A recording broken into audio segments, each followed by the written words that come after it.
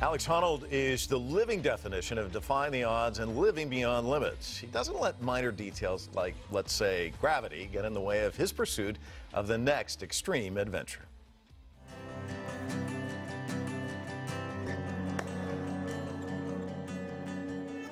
I suppose the defining thing about free soloing is that it's just so much higher consequence than other climbing because you have no rope, you have no backup, you have no protection. If you fell anywhere past the middle of the route, you'd bounce all the way down to the valley floor.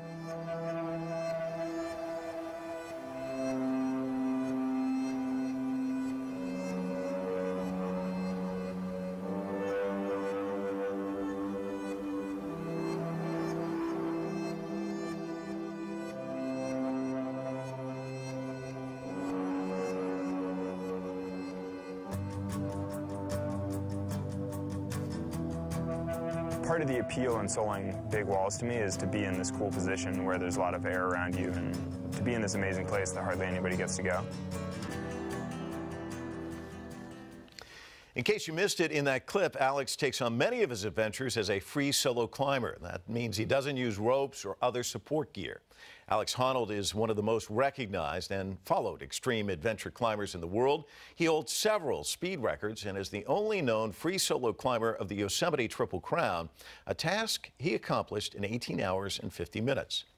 And when he's not defying gravity and record-setting time, he's devoted to the work of his foundation. His nonprofit organization has a simple motto: do more, better. The Alex Honnold Foundation supports various innovative projects. They offer simple, sustainable, and environmentally responsible solutions for improving lives around the world. Alex, welcome to Full Frame.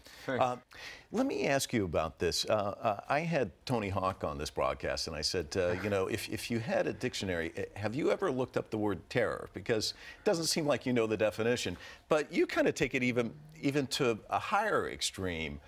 Is there any moment in time when you're up there where, oh my God, this is terrifying, what am I thinking? No, basically no. But I mean, the whole reason I'm up there is because I love the position. I like being in that situation. You know, I like being in those places. You know, it's not like anybody requires me to go there, so.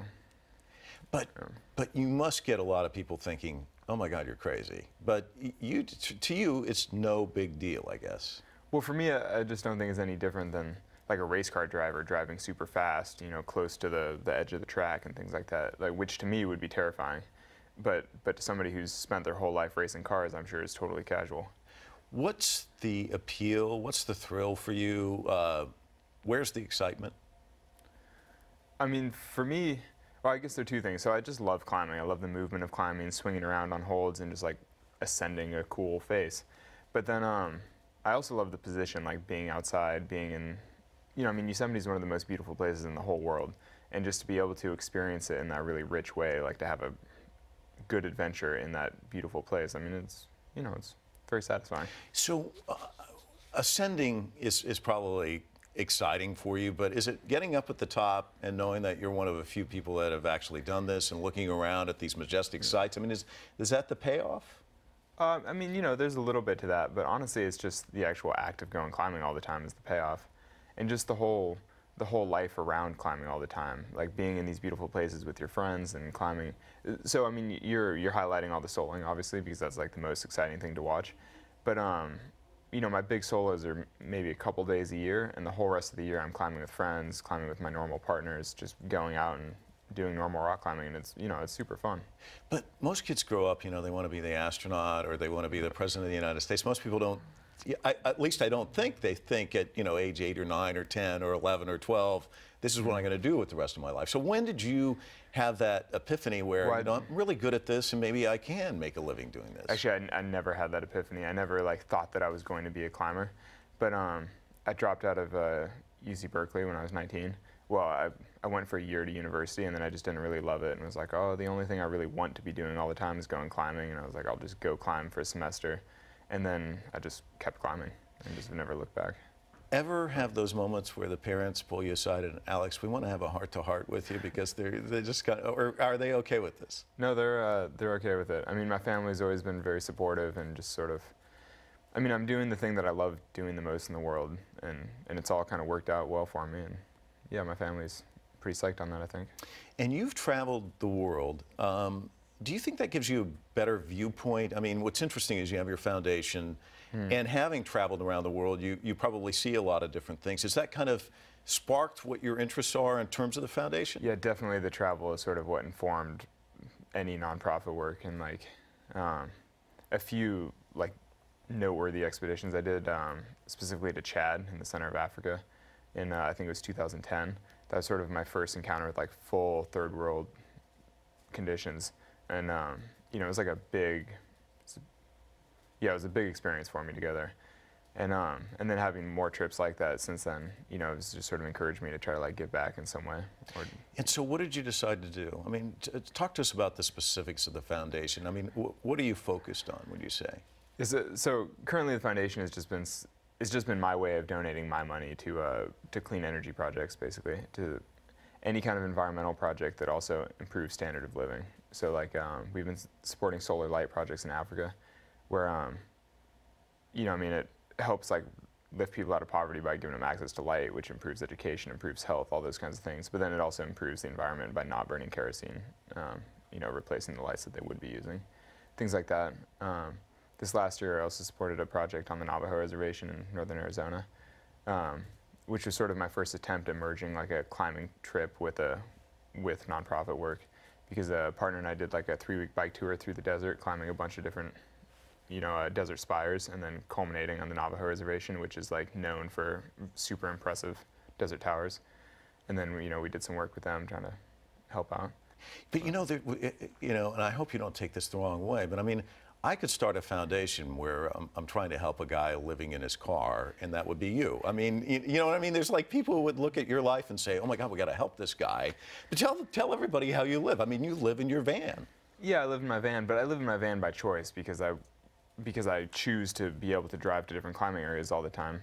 And I mean, living in a van is a lot more comfortable than living in a tent, and that's what I'd be living in otherwise. Well, here's what's interesting. I was talking to some colleagues here today, and I was telling them about the free soloing, and they're like, oh my God, that guy, he's amazing. And then I told them that you live in your van, and they were like, oh, that's terrible. It seems so funny, because possessions are so important to people, and yet they don't seem to hold much weight for you. Yeah, it doesn't really, I'm not interested.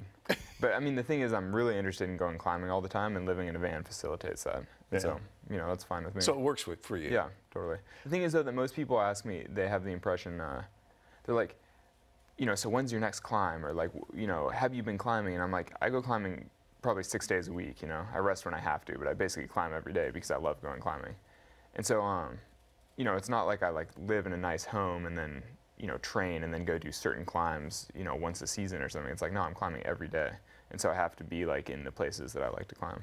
Okay, so what excites you and what scares you? Within climbing? Yeah. I don't know. I mean, when I see like a big, beautiful, clean wall, like El Capitan in Yosemite, which is basically the best big wall in the world, that's exciting. I look at that and I'm like, that is just such a big, beautiful face. I don't know, I get all fired up. Well, in terms of what scares you, I'll make a confession here. I was watching some of the videos of you, and it's fantastic. They show you and you're climbing and stuff, and the camera swoops around and goes above you, and I'm like, oh my God, I'm going to throw up. I mean, I could never, I have a height thing. I mean, if I were to look down at some of the spots where you are, it's curtains for me.